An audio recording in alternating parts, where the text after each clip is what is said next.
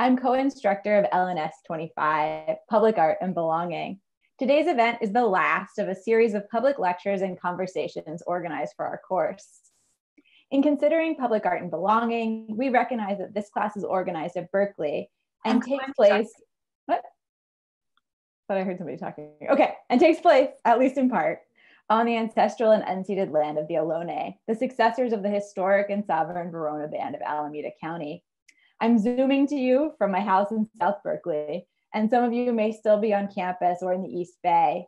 Regardless of where you are physically, we recognize that every member of the Berkeley community has and continues to benefit from the use and occupation of this land since the institution's founding in 1868. We acknowledge and pay respect to Ohlone ancestors, peoples today, and Ohlone futures to come. This lecture series and the course it's part of explore relationships between art and belonging, race and place, history, memory, and the imagining of just futures. As you know, if you're watching this, UC Berkeley has currently canceled or postponed all large events and has asked instructors to move course content online. Today, we're so happy to be virtually hosting this panel, our final class event, in collaboration with TDPS, the Theater, Dance, and Performance Studies Department at Berkeley. An undertaking of this magnitude would not be possible without generous support. And this class is part of the series Thinking Through Art and Design at Berkeley, supported by the Office of Art and Design, a campus initiative under the leadership of Professor Shannon Jackson, with support from Paris Coates and Suman Su. A&D connects and fortifies the creative life of departments, schools, centers, museums, and student clubs throughout the Berkeley campus and the Bay Area. So a quick word about this virtual format. We want to acknowledge that Zoom isn't secure or private. It's what the university is supporting during this time, but that doesn't mean that we don't wish we could be doing just about anything else.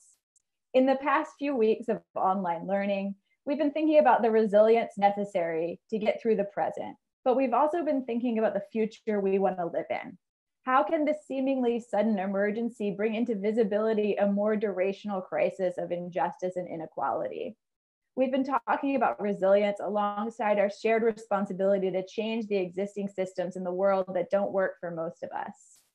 We're eager to have a conversation about art's role and theater's role in these transformations. So with that preamble, I'll introduce and then turn it over to this panel's moderator, Miyuki Baker.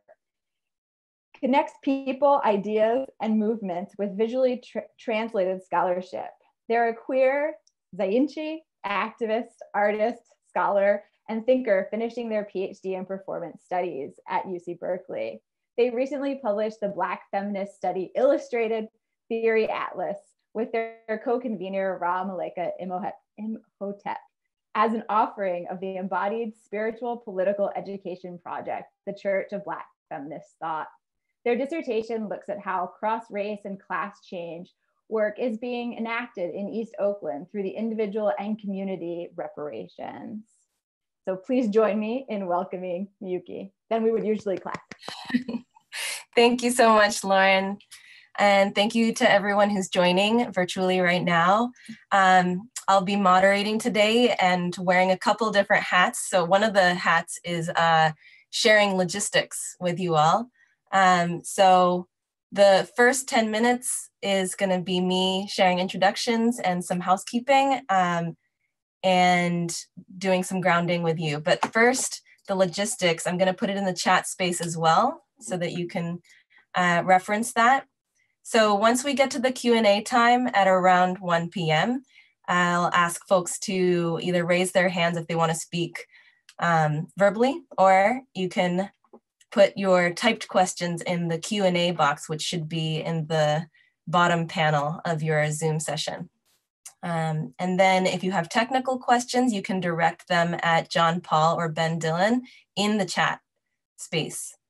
And then also, you probably heard we are recording this, so you can choose whether you'd like to keep your video on when you're doing the question asking. And then most importantly, I think for all of these Zoom meetings that we've been on, video calls, please take care of your bodies in whatever way you need to. We're going to take a collective break for 5 minutes right before the Q&A starts. Okay, So those are the logistical questions. If you have other questions, you can ask Ben or John Paul.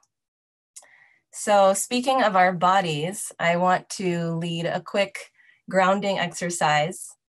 So let's take a deep breath together.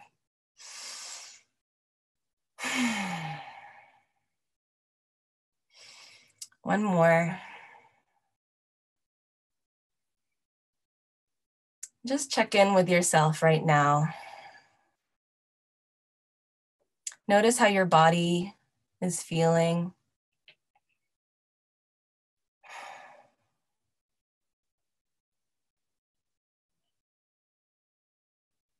And your breath.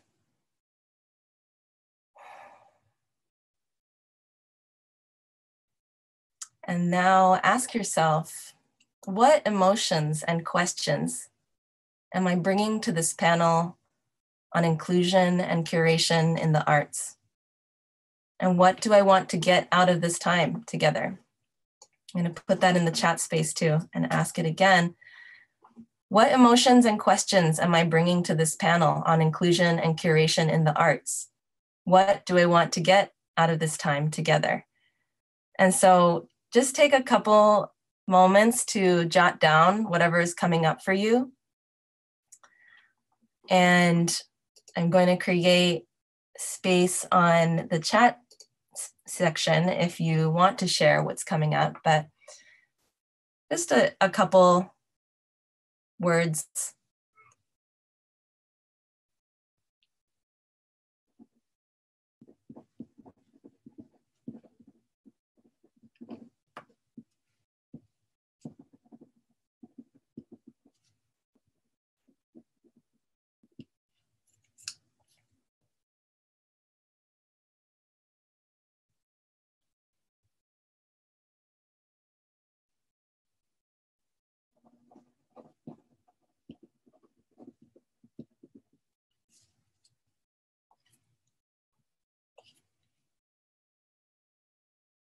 Take another 30 seconds to wrap up.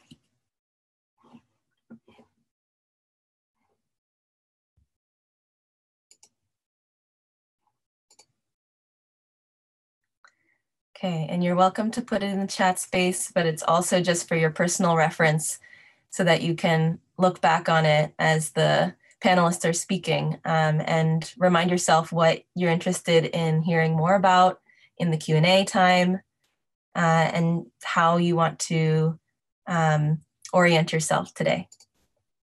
Okay, so now I want to introduce our amazing panelists by reading their bios. So I'm going to go in alphabetical order. Gerald is first up. Can you wave?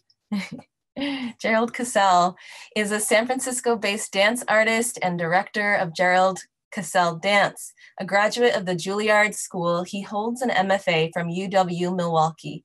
Cassell is an associate professor and associate chair of theater arts at UC Santa Cruz.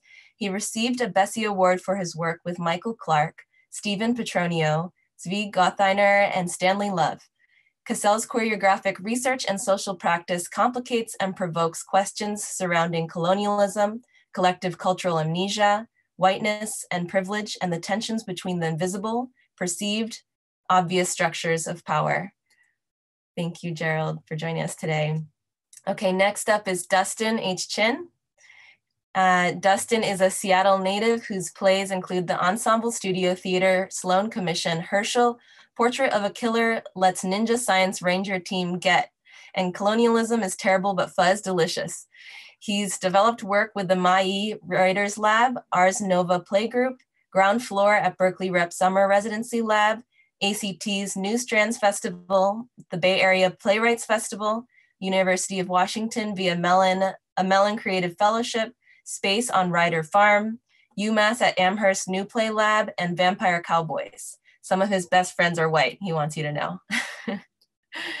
And then Maria Jensen, we have it here, is recognized as a leader in the arts for advancing innovative strategies to sustain creative communities in the midst of rapidly changing urban environments. As creative and executive director of SOMARTS, Jensen has deepened the organization's commitment to racial equity creating clear pathways for Bay Area artists to cultivate new ideas and grow their careers.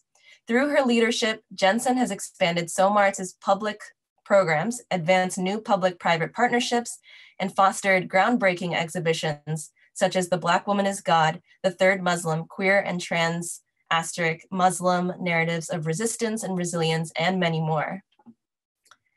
Thank you for joining us. And Mina Morita, last but not least, is the artistic director of Crowded Fire Theater, a critically acclaimed, intrepid, I love that word, intrepid female-led company dedicated to developing a fierce contemporary theater canon that reflects the plurality of our world. Previously, she served as the artistic associate at Berkeley Repertory Theater and a founding member of its ground floor program. As board president of Shotgun Players, as a 2014 Lincoln Center Directors Lab participant, as one of the founding members of Bay Area Children's Theater, as community arts panelist with the Zellerbach Family Foundation, panelist for the Getty Leadership Summit, and guest artist at UC Berkeley and Stanford University.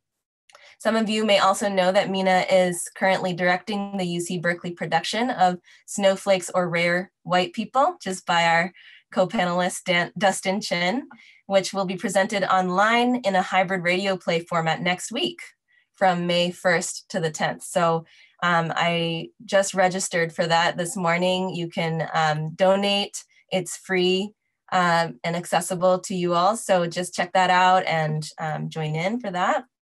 So this is a really dynamic and talented group of people. And I'm so excited that we get to have the range of their art practices at this virtual table. And so last Friday, in preparation for today, we gathered, the panelists and I, and what emerged was this much needed brainstorming session across the different art practices about how to be in this embryonic time of the global pandemic. We talked about how this pandemic has exposed the weaknesses of hypercapitalism that were already there. Things like how there are no safety nets in place for living artists, particularly queer and POC artists, who were used as Maria puts it, window dressing on larger institutions' websites. I love that. It's so true. And but on the flip side, smaller organizations like the ones that our panelists are part of have always been interdependently supporting artists and staff and the ones that are most vulnerable. So now is no different in making sure that everyone has their needs met. We discussed qualitative and quantitative data about equity in the arts moving forward and how the quote normal was never actually normal. So how do we co-create a creative revolution? So that's a little summary of what we discussed last Friday. And we were even saying, oh, we should have recorded this at the end of our conversation. But luckily we have the recording going today. And I do have some specific questions for the panelists and as a whole, but really I think it's gonna be brainstorm session number 2. For the panelists to just organically see what's up for them today. 40 days into shelter in place, at least over here in the Bay Area. So I'm excited to see what's alive for you all. So hi, Mina, Gerald, Marie, and Dustin. Thank you so much for being here. Again, it's really an honor to get to be in conversation with you all. So really, yeah, where would you like to start? What came up for you as I gave that little summary?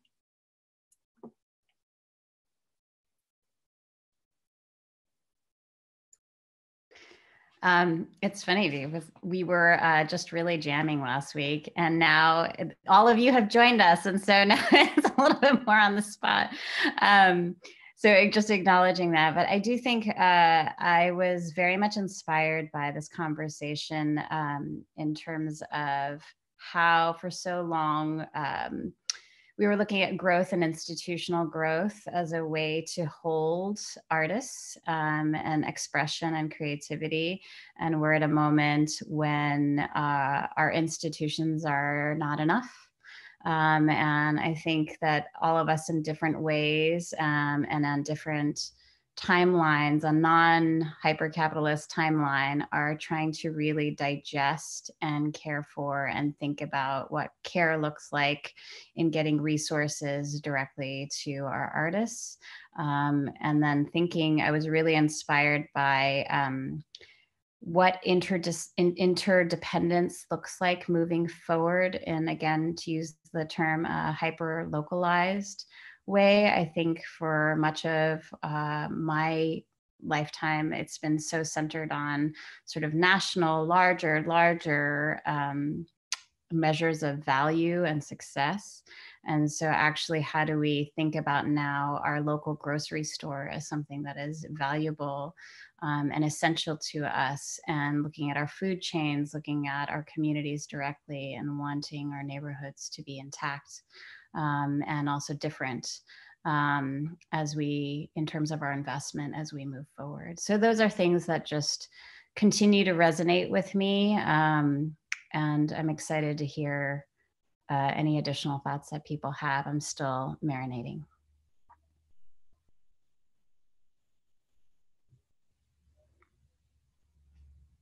Well, I'll chime in. That's a tremendous marination. So thank you for providing us with that. I love that we were talking so much about kind of like the collapse of capitalism right now, and how we discovered that capitalism was basically founded on a very weak system of scaffolding to begin with.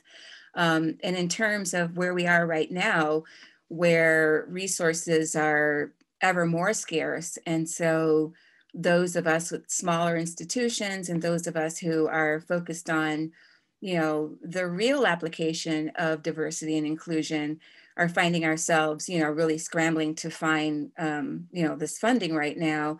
And I thought that one of the takeaways that I kept thinking about is how capitalism really prioritizes outcomes, whereas the work that we do at Arts and Culture Organization prioritizes creativity. And so there's been numerous diversity and inclusion programs from museums, institutions, tech firms. Everyone has a diversity and inclusion department that is now even known as the DNA kind of, you know, diversity and inclusion kind of, or it's thought of as an acronym. You know, it's so much part of everyone's conversation. But when I think about the work that all of us do, and I don't like to think of us as being people on the bottom, because sometimes that's how we get labeled. But we have been trying to, you know, create a not even a system, just a reality, an experience of creativity that has the space to be boundless, to be aspirational, and to move away from the quantitative aspects of it. But what happens when we, you know, write grants? We're talking about how many people we're serving, what our audiences are going to look like, how many tickets we sell. And right now, I feel like this is, you know, probably the greatest moment we'll ever have to kind of disrupt or dismantle this mode of production as empire. And these are the things that I was thinking about when I woke up this morning about this panel, but also about just arts and culture production in general, that we do need to create, we do have the opportunity to enact a structural change right now, so that, you know, institutions and organizations can better serve the communities that they say that they're supporting to begin with. So that's my marination.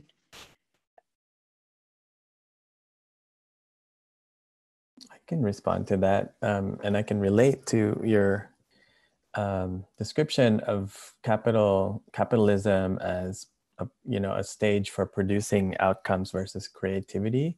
And I think at this time, been thinking a lot about how creativity doesn't have to be in service to capital, that it could just be what we need to do right now.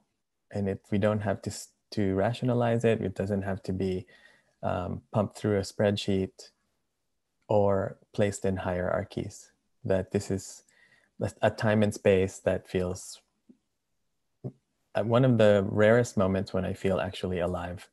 And one way I know, and this is my response to Miyuki's initial question, is is how my body feels.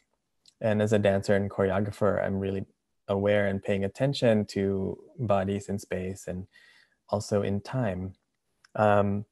So there's a strong urge in me, because I'm grieving the fact that I can't be in a studio with other dancers and choreographers and collaborators, a kind of, a desire to recreate that state, that physical, energetic state.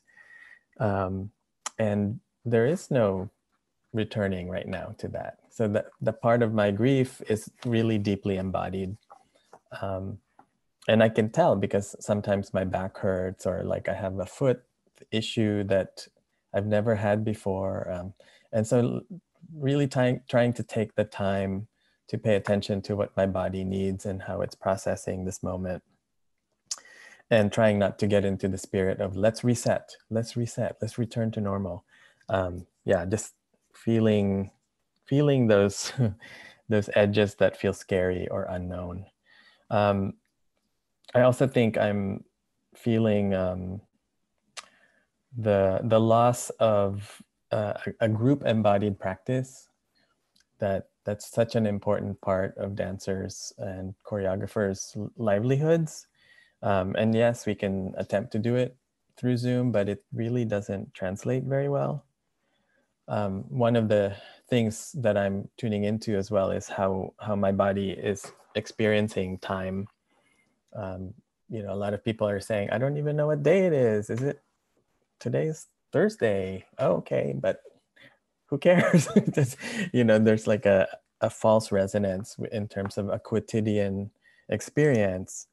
So connecting that to my body, and as a somatics practitioner, how we always say that there's a body felt understanding.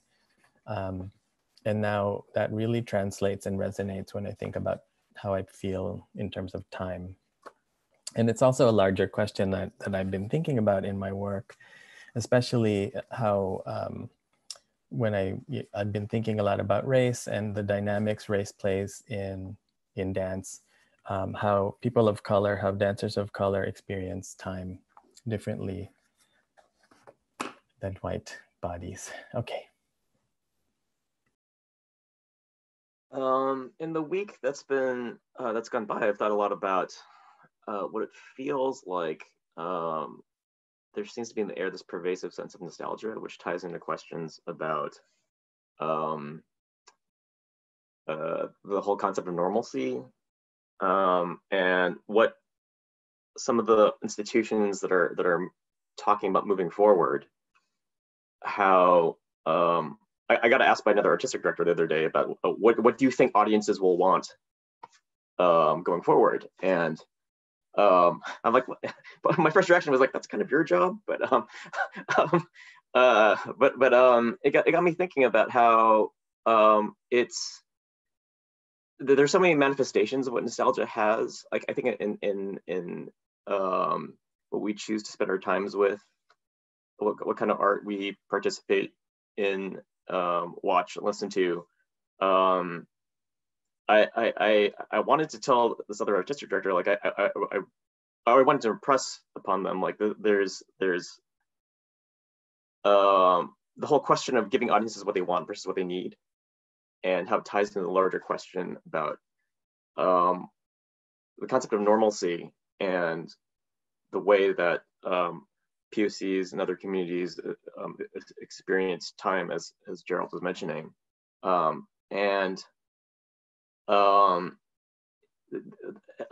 so on edge these days. Whenever someone says I want things to go back to normal, I just like snap to attention about that, because the latest instance of that was one of my friends was just tweeting out like, oh, I even miss the subways. And living in New York City, it's like you miss being smacked up against someone and like smelling their breath on you and like the smell of urine. Like you honestly miss that.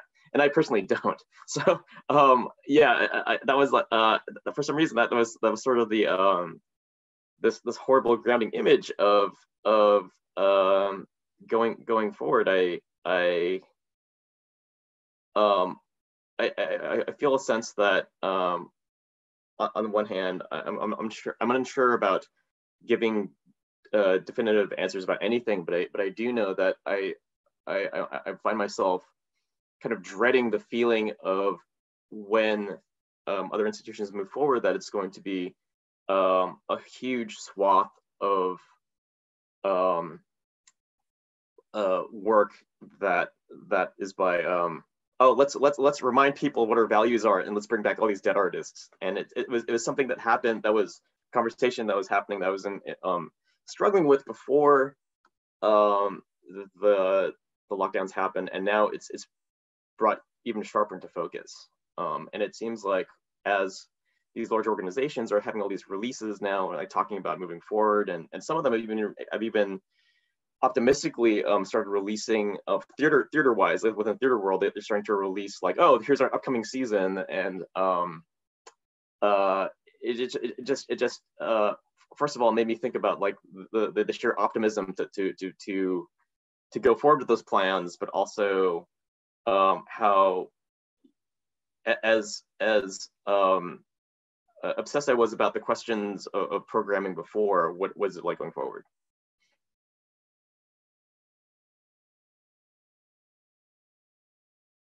I think it's interesting, the through line of time, you know, that we've been talking about. And Justin, you're bringing up the theater world's optimism. But I remember last week we were all talking too about just this American trait of productivity, you know, that we have this thing in common, like we want to be producing.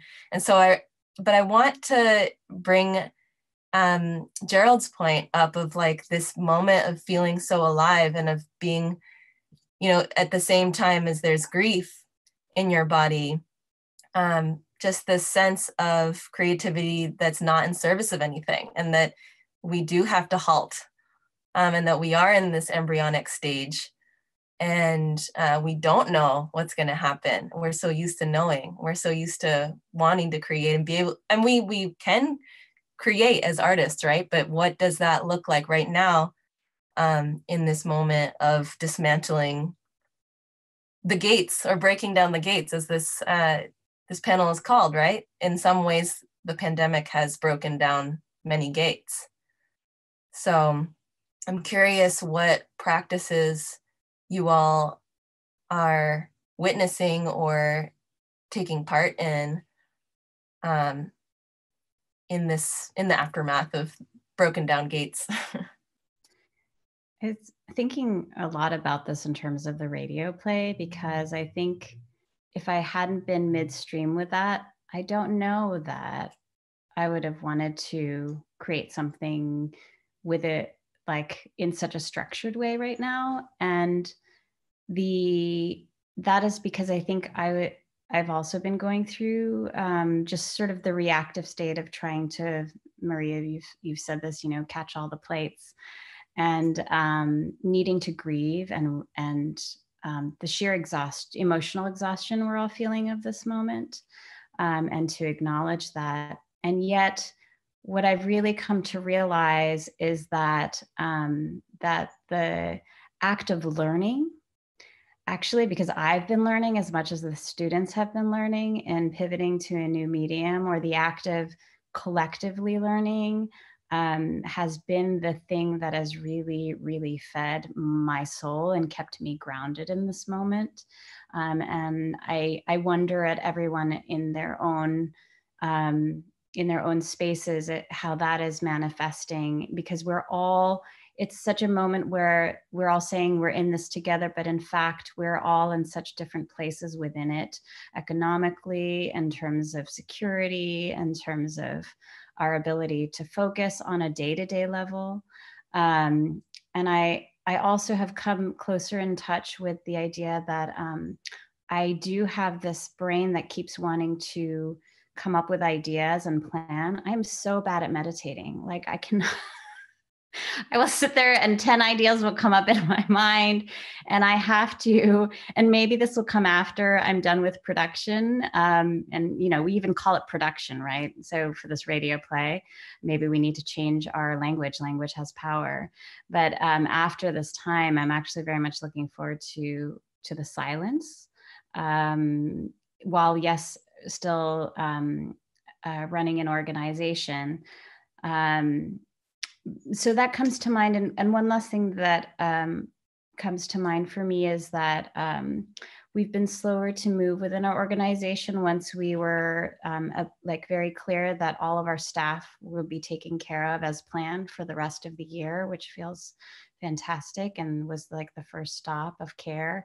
The next is like, how do I start to move some of the resources we have directly to artists without asking for anything, any creation of anything in return, and that each artist can do what they want on their own terms, because you know, the first thought is really like, how do we make sure everybody has shelter, food, water, you know, and some sort of care in that regard. So as a small organization, we have limited resources, but I've been working with our team to really start to think about that.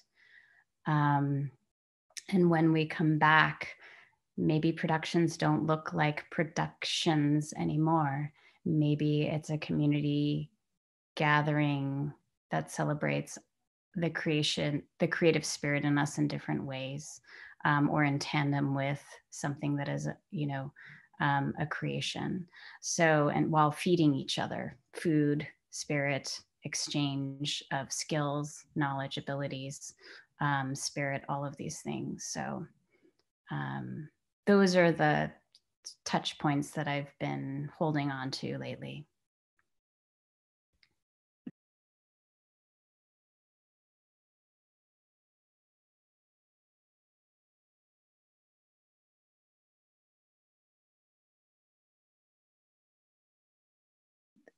Thank you for sharing that. That was really quite beautiful.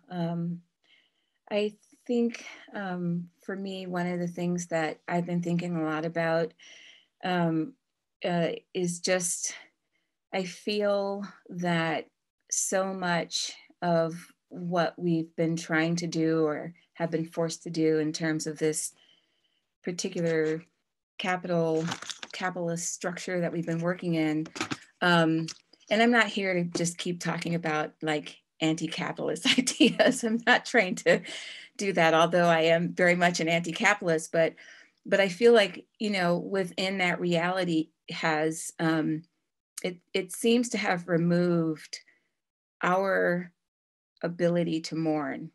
Like there's something about the availability of having different places to go to and different things to do just so we can avoid feelings. And, you know, I have a 13-year-old, so I would say, you know, literally watching him mourn his loss of, you know, his life, you know, going through puberty and, you know, being part of a really, you know, pretty decent public school system and having a whole season of activities all of a sudden come to a halt. I felt like, well, I can reconcile this, because if I have an opportunity to be on my own and, you know, do a lot of reading or catch up on emails, or, you know, I can find activities to do. But I was watching this, you know, young child who, you know, children pretty much are the definition of life in motion in some ways. And just seeing how he came to a halt. And I had to respect that, because I couldn't say, oh, well, let's go to a movie tonight. It'll make you feel better. Or let's go down to Santa Cruz Boardwalk. Let's go here. There's no place to go. And so what I feel has been, you know, I don't know if it's grounding me, because I feel like I'm fairly grounded. I've been through a lot in my life, but I'm getting a sense of a collective groundedness, which is different, that people are literally coming out of their apartments, out of their houses, out of their various ways of manufacturing their day, because I feel like our life is pretty much manufactured, and the technology we use kind of, you know, advances that in some ways. It's a tool, but it's also that something that removes a certain amount of our emotional life as well. And just witnessing grief in a 13-year-old or a young child, it's overwhelming. And I learned that I couldn't rush in to soothe it. And I had the momentum. I could feel, like, to your point, Gerald, a lot of this is somatic. So it starts in your body.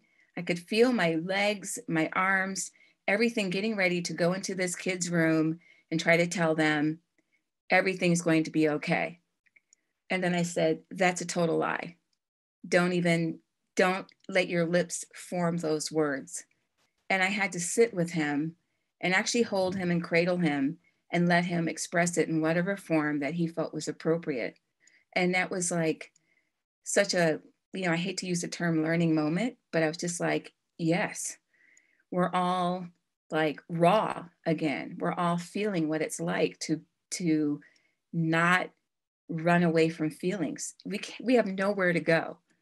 And so the thing that comes up for me is like, well, if we can collectively sit with these very complex feelings and be okay with things not returning to normal, because our life has always been constructed around a sense of normalcy, which is a bourgeois trapping of capitalism anyway. But for many of us, who are Black, brown, queer, various, challenges financially, what does normal look like? Normal feels like the most pathological thing a person could say about life anyway, especially if you measured against all the world wars going on. Like, normal for some people is, hiding from bombs all the time, right? So I think the American contraption of what is supposed to be this ideal life, the American dream, we've had it destroyed for us many, many times. If you look back in history, almost every decade has been violent. There's been political upheaval, there's been oppression, there's been street fights, there's been protests. A lot of that now has been kind of beautifully coalesced into what I would say is like real advocacy, where people are merging together, really intense intellectual thoughts, community thoughts. All of that is the beautiful, the political is being expressed differently, but nonetheless, we've never been without a time of an issue. And so for those of us who are Black, brown, queer, whatever, we've had whatever national issue is going on, whatever global issue, and then the issue of our skin color also being a problem that we take in to all of these other things that are going on. So now it's interesting to me, I said to a friend the other day who was a writer, I said, is this a time when privilege takes a holiday? And it's a question that I've been thinking a lot about, because privilege, and that's where we learn too sometimes what we do when something's upsetting to us. We reach for whatever amount of bourgeois comfort or privilege we actually have access to. But now we don't have that. And so there's this very raw feeling, it's very raw. And at Soma Arts, what was interesting for us is that we didn't, rush to create an institutional or organizational message to send out to our constituents. We actually spent time kind of sitting with this, absorbing this. I mean, that's, the levels of grief. The first thing is, you're angry about it, you're upset about it, you fight against it. Then when you accept it again, you go, well, this is the reality. This is what's happening right now. And it wasn't even a question of what do we want to do about it? Like, oh, it's time for us to get into the virtual space. We've got to create some virtual programming. Let's rush, rush, rush, rush, rush. That would be the continuation of, that hyper capitalism that we talked about together as a group last week. But rather try to, meet some sort of invisible obligation to do that. We decided to just sit with it, because it was very painful for us to, we rely on our programming, our events. We are a cultural hub. Our space is where the community comes to celebrate, to explore, to learn, to mourn. It's all of that. And to have our building be, empty and without that particular ability, I felt like I wanted to wrap my arms around that very state, that the building is empty. And we actually have to be respectful. There's a pandemic going on. There are people who are really sick, and there are people who are dying. So my sending out an institutional message from the director of Soma Arts, we know you're experiencing challenges during this time, it wasn't appropriate. And I'm thinking of this as literally the death of many things. And so I'm just sitting with the mourning phase right now.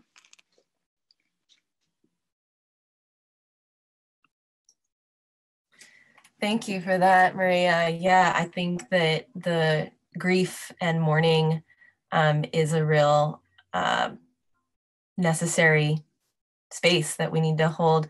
And I know too, though, that there's just a lot of different responses around the world in the arts communities to how to engage. And I know that there has been an outpour of creativity as well. And since this panel is on curation and inclusion, I'm really curious. Well, yesterday I actually just participated in a live stream that was free of Toshi Regan's Parable of the Sower opera. I don't know if y'all have heard of that, but it was streaming from Abu Dhabi. And I was like, this is amazing. There are 3,000 plus people joining for this remarkable piece. And so I'm curious if any of you have thoughts on this kind of double-edged sword, maybe of, like everything moving online, that it has its beauty and its also dangers. But when we're thinking about accessibility and public art and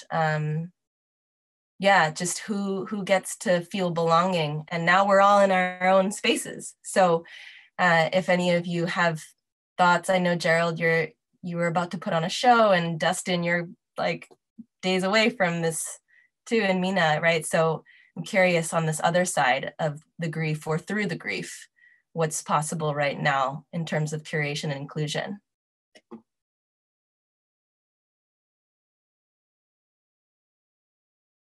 Well, in response to Maria's, that was beautifully said. And I,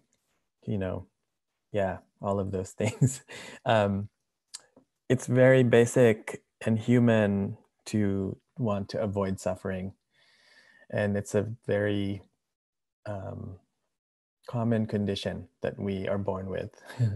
Unfortunately, we've learned how to profit from it, to make money from it and capitalize on it. And I think this pause has given us some space to imagine, to answer your question, Miyuki, how we're going to change the structures that perpetuate the structures of the invisible structures of privilege that we have been used to.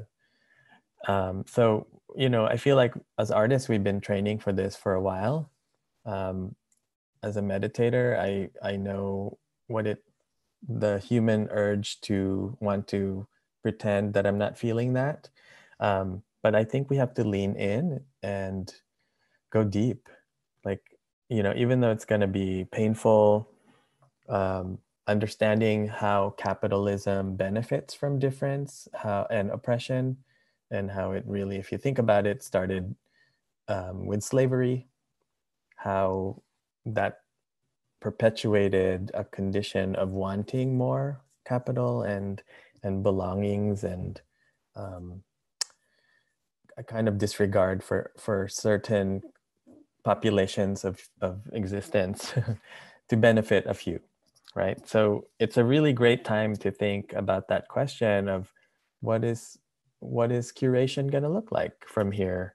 I'm part of the Racial Equity Working Group with the San Francisco Arts Commission and the Human Rights Commission of San Francisco. And one of the tasks I'm leading is to gather data. So we're going to get quantitative data soon. How much money have institutions lost? How many jobs were lost? Budgets, all of that will come. But I think it's a good time now to capture the qualitative data, how artists are feeling, and more than feeling, but how it's affecting other artists and other communities, and what we're doing to help during this epidemic, as someone said in our meeting last Tuesday, as second responders, because artists provide a space for healing, a space for being in our bodies, a space to imagine alternative futures, to capture this moment in terms of quality. What are the dimensions of grief, and what are we doing to imagine an alternative future? And then going with your metaphor of grief and the stages of grief, the final step is hope. How do we get to that part, and how can we feel uplifted by each other again? That's the thing that I'm trying to really ask my students, right? Okay, it sucks, it's really hard right now, you can't go outside, we can't be together, but what are you gonna do after this is done? And what are you gonna, who's the first person you're gonna hug? What is the first dance move you're gonna do across the floor, right? And so it gives us a kind of trajectory. At least we might not get there soon, but at least we know that hope is coming. Yeah, I as far as discipline goes, and seeing other peers within the field coming up with new stuff, I've alternated so much. There was a period of time when I said I'm not going to engage with any of it because I'm just trying to process it in my own way, where I only wanted to deal with things where that had been marinated on for a while. For instance, just back to Mina's point about working on a process where sort of the bones had been thought collaboratively for a long time, that I think that's something that's right now easier for me to re-engage with. For instance, put it another way, like starting something new has been tremendously difficult now, and I've thought to myself, maybe I should just revisit something that I've been working on, or even revisit something that's in the near past. I had a play recently, and the last scene is in like present day. That's where the stage directions say. And thinking back on that, I'm gonna have to change that in one of two ways. One of them, I should just change that stage direction to say like January 2020, or rewrite the scene if I was going to update it, so to speak, for what this is going forward. But the person I was having a conversation with about this particular play, I said to them, I'm gonna have to get back to you on that, and giving myself the space to say, I'm gonna put that question on pause. I'm glad this person asked me this question: what are you going to do with that play and that last scene? And I said, I don't know, and giving myself the permission to say, like, I don't know, and to say that I know I'm going to have to do something with it, but I don't have to attend to it right now. And that process of arriving at those permissions, I think, was very helpful for me with that particular question that was put my way. And for the longest time, speaking about being able to engage with new work, just being able to work, period, took me a while to get to. And strangely enough, I sort of unlocked that part of my brain again by doing jigsaw puzzles. Speaking of bourgeois comforts, I said I haven't done a jigsaw puzzle forever, and so I had one and I brought it out, and then I was just I said, this is dumb. This is dumb. And they go like, well, is it really dumb? What else are you going to do? Because you have all this time. And so I just started working on this thing. And it was like the cheesiest metaphor almost. I was like, I completed the border and I was like putting things in. And a part of me said, oh, this is like some sort of like moving around of like pattern recognition and memory and blah, blah, blah. And then I got to a certain point and I put it aside. And then for some reason, I just went back to my computer and I just started like doing some things. And another part of my brain says, great, you're doing things again. You don't have to share that publicly. I get, like me, I'm giving you permission not to like put this out in the universe. It's totally fine. And that seemed, at least those sort of conversations inside my head of giving myself permission of dealing with this in these ways that felt very emergent and very personal. That for colleagues who are out there, who are putting stuff out there new in the universe, like in 24 hours, whatever, it's like that's what they need to help them to process. That's fantastic if it helps them. And it's also fantastic for me not to feel exactly the need to engage with that if I don't want to. Because we're still very much in this, so getting through the in this is a large enough concern and question, I think. And it took me a while to arrive at that for myself.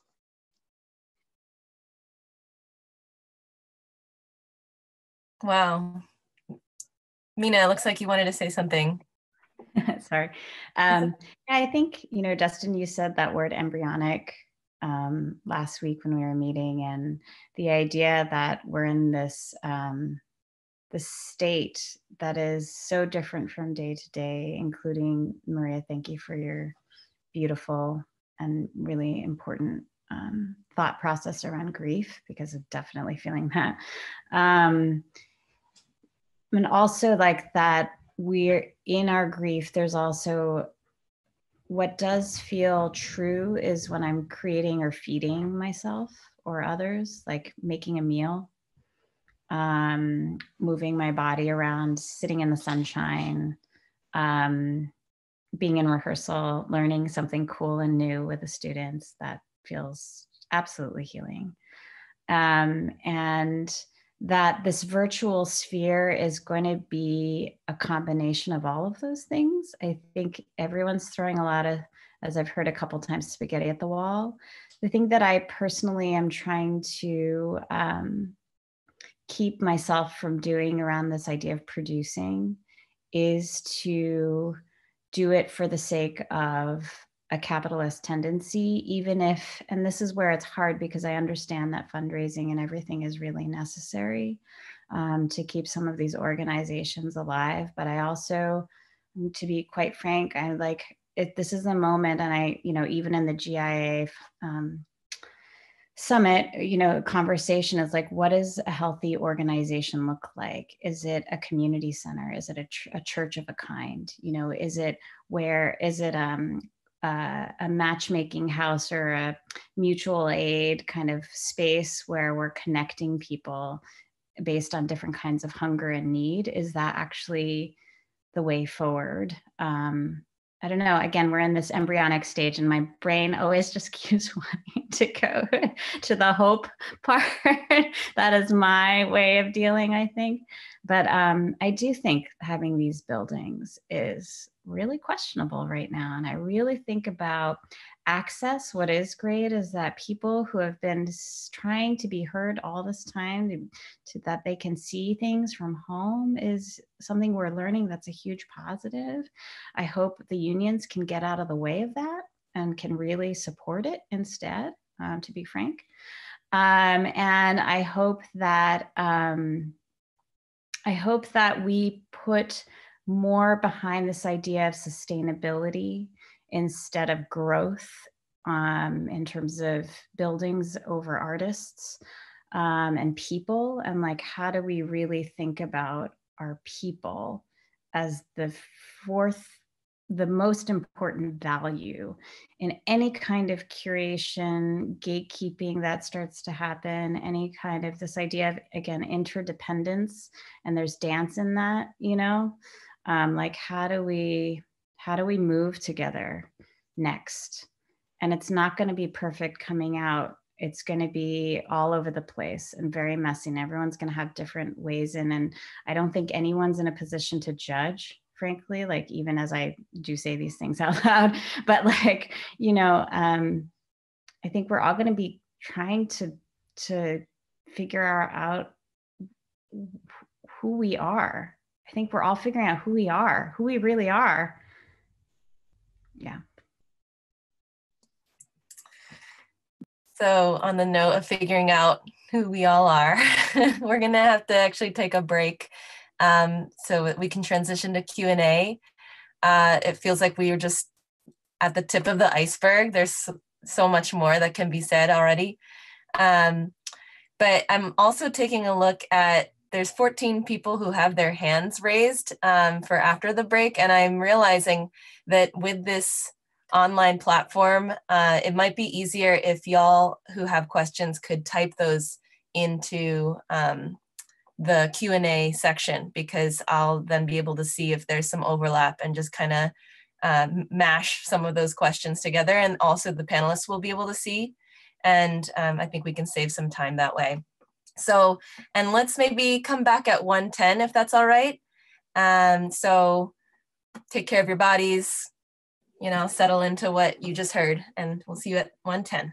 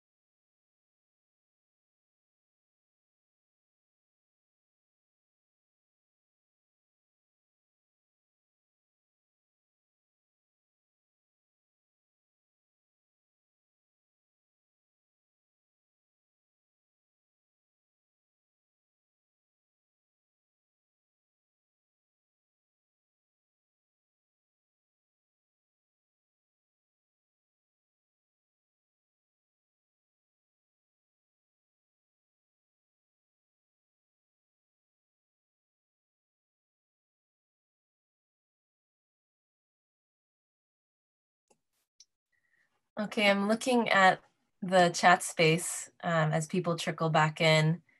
It looks like some questions are being cut and pasted from the students. So I think we can all see though. So let's see. We have 3 different questions so far. So the first one is about, wait, is everyone back? Yes, okay. So it's about the play that's about to go up next week. What has the transition been like to capture the play on radio during this pandemic? How can we relate and weave our present day narrative and the exacerbation of racial and economic tensions due to coronavirus with the play? This is from Sarah Tang. Dustin, do you want to talk about the play and then I can talk about process? Sure. I think I saw a few students were asking about the inspiration for it.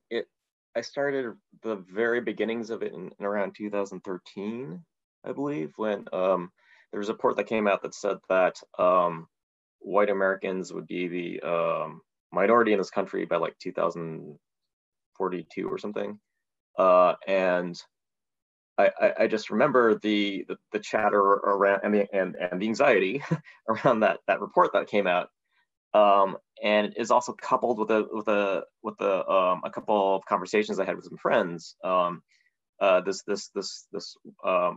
These friends of mine out in Brooklyn, in theater, white liberals, love them to death, but they were freaked out that they were going to send their daughter to a school where she might be the only white kid. And I was like, wow, if they're like freaked out about that, then what does that say about this larger conversation? And how does it tie into this general anxiety about, you could get the sense talking with or listening to other white people about how freaked out they were, or the underlying tension that was there. So I just started writing about that. Oh, wouldn't it be sort of funny? And then I for some reason, I went to the American Museum of Natural History in Manhattan, which has all these like 19th century framings, and how they have like this Hall of Asian People, where they have like they have small exhibits for like Koreans and this is the same museum where you have like whales and like the animals of North America. So it felt very much like, oh, it just snapped into focus about what it would be like to turn that sort of lens onto white people if the way that these artifacts were living in this 19th century framework, the way that specifically East Asians in this case were framed, and to this day, if you could gain entrance to the museum, you could see exhibits like that. So yeah, it was a bunch of different things that just kind of coalesced into the beginnings of the first scene, and just kind of went from there. And in terms of how all of this relates to this conversation, I think it's incredibly brave that UC Berkeley has chosen to do this play. It feels incredibly subversive in a number of different manners, because it is turning the lens around, and does so with comedy. I think, as creative people, there's so many different vehicles and ways into having a conversation, and bringing up self-awareness. So I think this work falls within the question of gatekeeping, and who feels comfortable producing this piece, and what types of pieces are going to come from our experience now, and who is going to be making choices about what will be on our stages, and what constitutes a play or a production, right? So back to also the question of how do we think differently? And in terms of the process itself, we could very easily have, in the moment, it was like, it felt pretty Herculean to pivot entirely, and try to learn a different medium. So I spent a weekend, like many of my theater compatriots, trying to learn how to move theater online for education. Like, I read so many things, and I was like, okay, there was one article in particular that was important, which is, don't become an expert in this. This is a moment when we actually should be acknowledging the fact that all of us are trying to live through a pandemic. And why are we trying to do anything well right now? And so I was like, okay, I'm just gonna go and like figure it out as we go. So we figured out a process, and in a very quick summation, and I'm happy to go offline and answer this in more detail, or feel free. I've been sort of trying to encapsulate some of it on Crowded Fire's Facebook page, just to like let other people know who want to know how to do it. This is how you do it, because I could care less about like, getting all that information out there. I want everybody to have the information. really for us we worked with a voiceover expert from Hollywood who has a great amount of experience. So I was like learning on the fly. I was like, oh, okay, notes and directions that I would normally give in a rehearsal room is the exact opposite, you know? So like, I was like, okay, retrain my mind and my impulses, and then working with the students to do the same. And the biggest thing was like, you can't break anything right now. Just go for it and express what this character feels like to you. We rehearsed, we figured out like Zoom was this quiet space where everything's muted. Unmute, laugh, react, be human. You know, that's how you know how something lands. That's why we do theater, because we're across from another human that has a reaction, that's breathing with us. And then you know, the technical elements was just, we figured out to get a certain quality that we couldn't just do it over Zoom, because we should really also think about access and the fact that everybody's in different spaces. And so we agreed that just everybody has their earbuds on and records on their phone a file that gets uploaded.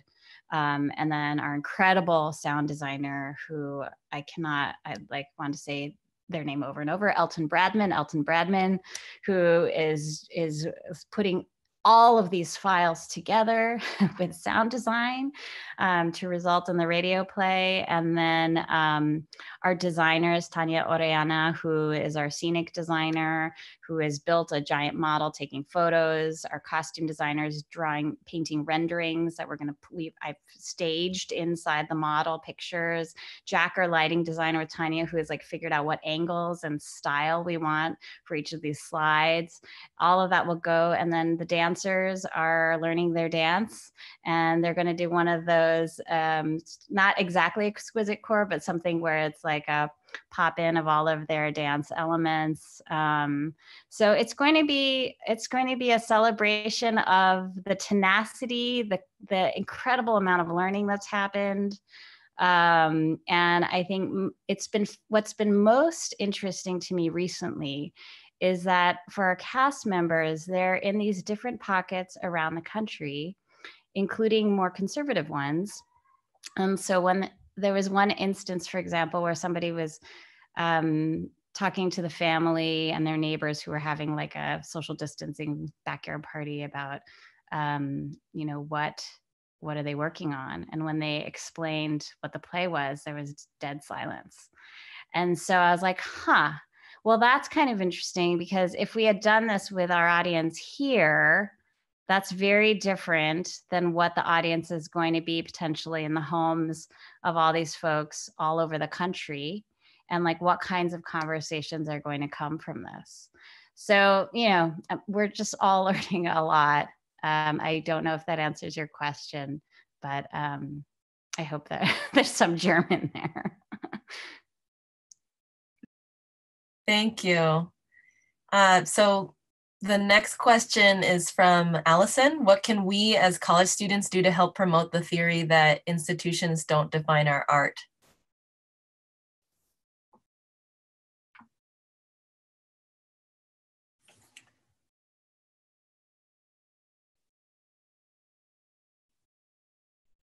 I know that it's interesting because there's institutions at different scales too, right? So, I mean, I think that, yeah, if any of you, Maria, I know that you are at an institution, but it feels like a different kind of institution. Yeah, thank you for the question too, Allison. It's very interesting because I was thinking about, before I worked at Soma Arts, I worked at SF MoMA for 3 years. And before that, I launched an art fair, independent art fair that took place at the Phoenix Hotel in the Tenderloin District. And that was just kind of like this wild idea, like what if you had a setting and everyone could create whatever they wanted to create. There was no judgment. There were no real strict, rules about it. But I think, and I don't know the answer to this, like, I'm trying to speak specifically to your question without going off on a tangent. But in order to promote this theory, I think you need to turn the question around, actually. I think the way that the question is phrased is perhaps coming from a perspective that they can. And I think it's almost better to, you know, as a creative person, to feel that, you know, there's no one that's defining your art. You're merely trying to find the right place and the right situation for what you're creating, what you're thinking, what you're doing. If you're not finding that receptivity from that institution, you can definitely challenge that institution, or you can try to find other institutions that aren't going to give you that particular battle. Maybe the battle is more around budget or scale, but it's not about the kernel of your idea or what you're trying to express.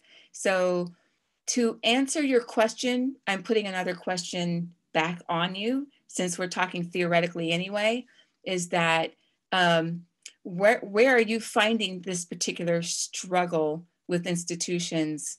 And I could be, you should follow up if I'm not answering the question or if I'm not making any sense at all. I'm always open to that because that's usually my reality anyway. But I think that the question needs to be inverted. That's kind of like my response. Anyone else have anything to support that? And if you're looking at institutions and you think of institutions as museums, you know, especially museums that kind of like honor canons and things like that, or a particular type of art, you definitely are going to find pushback. The other thing for artists and creative people to keep in mind, especially if you're talking about visual art in particular, but it's true of any, you know, cultural institution, is that some of the pushback that you may be feeling, it may not even be curatorially. There are some institutions where the board is making decisions. They're involving themselves in what happens with programming. There's a lot of different ways to actually fillet this question, so you can kind of get an understanding of where you're feeling like this group of people are defining you. And I know that that's a very sensitive issue, especially if you happen to be an artist that doesn't identify as a mainstream artist. Yeah, I've been pushing forward this idea that institutions can code switch, that there is a possibility for institutional code switching. One of the ways I'm seeing that is in New York, where artists are acting as curators, and they're giving platforms for specific seasons underneath a more umbrella theme, where artists are, you know, talking to each other, are on the ground and collectively sharing information, so that then the community of artists gets to decide what comes, you know, to be presented. And I think there's not a lot of that happening in the Bay Area. There's no, there's not a giving away of that gatekeeping, that artistic aesthetic gatekeeping. I'm talking about dance. And also, for example, the Museum of Modern Art now has dance performances. Like, that's a really big shift for them, when they were, you know, predominantly known as a visual arts container. But now it's really common to see live dance performances at the MoMA, and now other museums are following suit.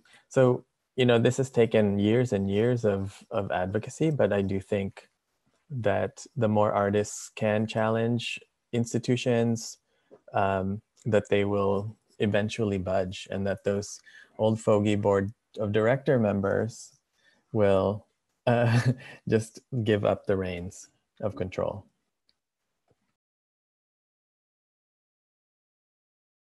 Man, this is gonna might sound super cliche, but just keep on doing what you're doing, because institutions take a while to catch up.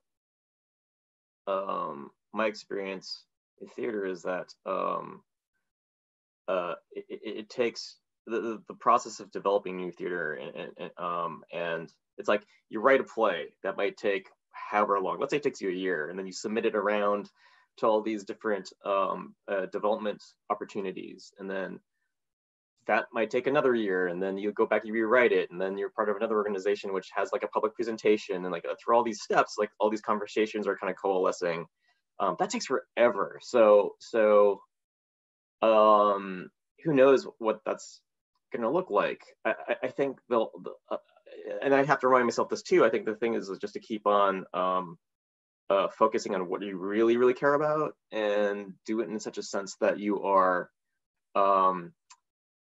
if anything, take control of things you have control over, and then if you're playing in that space, the best I can offer is just try to commit to something that you think that you will work on, even though you don't want to work on it. So, because I think that everything that's happened to me that sort of clicked for somebody else has been sort of an offshoot of an obsession around a certain theme or conversation that I've been having that just won't leave. And so, as kind of amorphous as that sounds, I think that I think institutions should be more worried about catching up to you, because you know, I mean, this might be like a facile argument, but if like 10 years ago, if you went to like most of these places and said like, how about a musical about the founding fathers of rap music, and nobody would respond to that, right? So yeah, just focus. Yeah, as far as that question goes, like I tend to not worry about how institutions right now would think of me, and just get back to my own. I'm having too much trouble just focusing on my own stuff, if that makes sense, if that's helpful at all. Yeah, know our own value as we walk into the room. And also, I'd say one thing that this moment has taught so many of us is that you, the audience, the community, is actually, without it, there's no performing arts, no museum, no nothing. And so where you choose to go see, if your friend is doing something that is super exciting, let us not buy into this kind of shellacked, smooth idea of production, of all that. It's like, what is meaningful? What moves you? What inspires you? Go out and see it, support those artists. It's going to be countercultural in the sense that all of culture is telling us to buy those $100 tickets for the whatever, you know, at the big building down in the middle of the, you know, the city or whatever. But I do think that if there's anything that's embryonic right now that is hopeful, is that creation's happening everywhere, and that we are participants in supporting that creation in whatever way it comes up. And I worry that as we come out of all this, that there's going to be this mentality of scarcity. So there's less money to do all the things. So we can only do so many things. But actually, I think creation can live outside of that. And so we're learning that with the virtual world right now. So like there are ways, there are so many ways.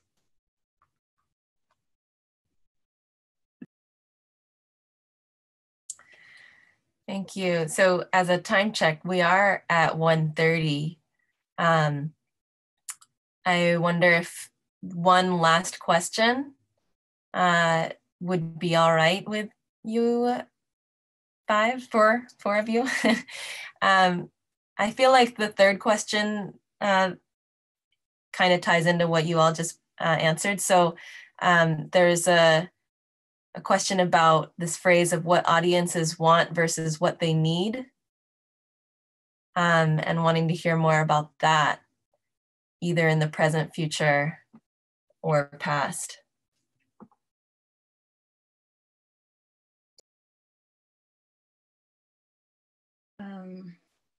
I love that question. And again, speaking to the time that we're in, and many of us are switching to the virtual platform as a way of continuing the work and continuing our connection to community. I think, again, this time is kind of like what Mina said just a few minutes ago. There's kind of like no way to get it wrong right now. So it's helpful to think about that as you think about what you want to do, what you want to be creating, and let the audience find you and let people find you based on what they feel that they need. I would love to do away with the system of thinking that you're going to produce something because you know it's going to have it's going to generate an audience, as opposed to generating an emotional impact. Because I think now what we're looking at isn't about audience impact, it's about emotional impact, whether that's virtual and how long we have to continue working in the virtual space. And one thing I was thinking about, because we are doing some work in the virtual space, we've moved through some of the stages of our grieving around this, and we are moving towards the hopeful end of the spectrum. And there's a lot of beauty in the virtual space, just natural visual beauty.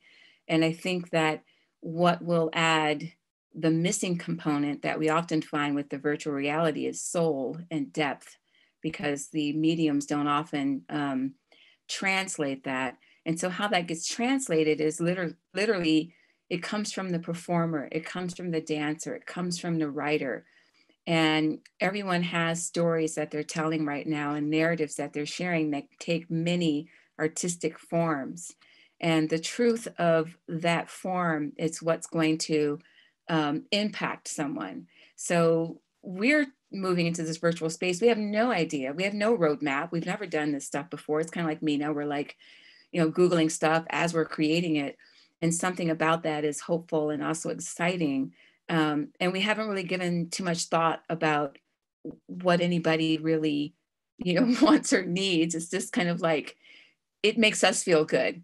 If you go back to like, why are you doing whatever you're doing? Because you yourself are enjoying this. You yourself feel good about this.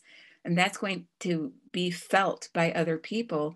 And I feel like that's a natural way to generate audience, if you will. That's a natural way to generate participation. It's like, hey, these people are doing this cool thing over there, and they're not like being bombastic about it. They're not promoting the hell out of it. They're not texting us every minute or IGing or Insta every minute.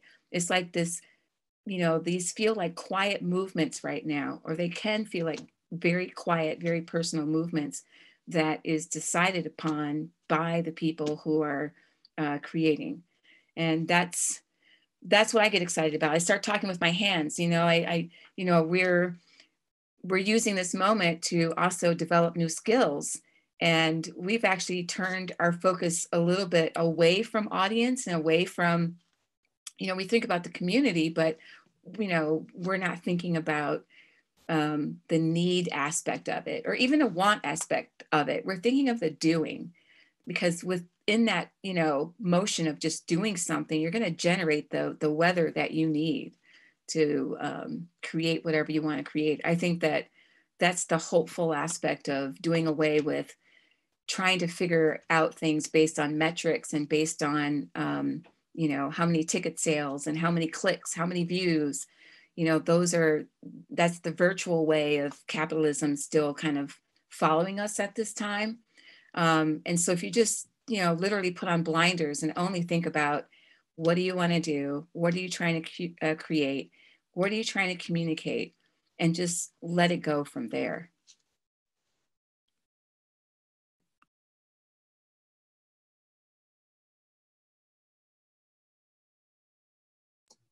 That's so beautiful, Maria. Anyone else want to respond to this? Yeah, I feel like the want feels collaborative and the need feels presumptive. Like we're presuming that, this is, or prescriptive, like it would be good if you had a play about, blah, blah, blah. And the question above that or underneath that maybe is what drives the trends and who creates the gestalt? And could they be the trends that we see? Could they be the funders? Could they be the curators themselves or box office sales? Or an interest in touring? Like there's so many factors that drive the decision to create a curatorial practice. But I think all of those things have to be considered. Do we want to talk to our audience through surveys? Do we want to, reach out to them in the digital space? And can we, at this moment, reimagine all of it? Can we not market like, Silicon Valley? And then my final thought was, what if we did nothing right now? What if we didn't show anything and just take a pause and then showed it a product of the thing that we were pausing or marinating over later? Could that be valuable at this time?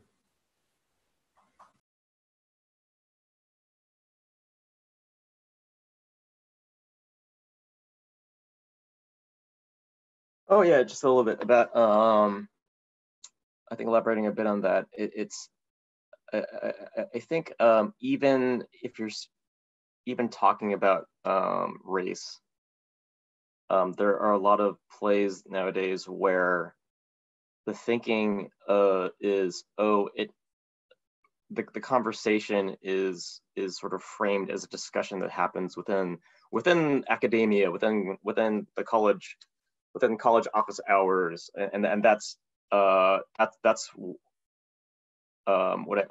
where my mind goes to sometimes about what people think they want to have a conversation about race. It's like on this very intellectualized framing of it, whereas what they might need is something that is a bit more uncomfortable. And I think that's why an approach of writing as a comedy, instead of trying to present it as a lot of plays that talk about race, a lot of productions that I saw in the past year were very, very, very, for the lack of a better term, very earnest and serious, unquote. And I don't think that's necessarily the best way my mind deals with certain types of difficult subjects. And so that's one way of expressing the want versus need way of approaching things, where you offer something where and this ties back to some of the comments about silences when the idea was pitched to certain spaces.